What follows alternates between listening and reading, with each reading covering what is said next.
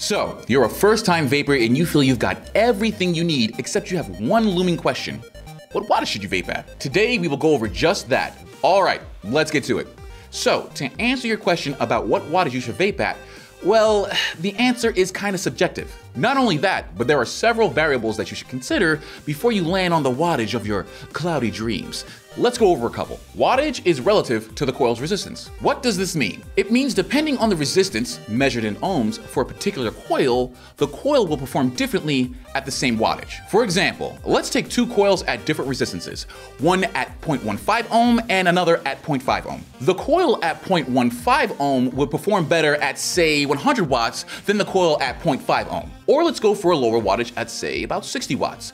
For a coil at 0.5 ohm, that would be a relatively high wattage, but for a coil at 0.15 ohm, that would be rather low. This all means that your coil's resistance plays a factor in the range you choose. Another is suggested wattage. Now, this is pretty simple. Most prefabricated coils have the wattage you should vape at printed on the side of the coil. Alongside that, they will have a suggested range within that wattage so you can get the best performance out of your coil. Mind you, these are only suggestions, but we'd advise adhering to these suggestions so you can get the best flavor out of your coils and they don't burn out too early. Because seriously, have you ever experienced a burnt out coil?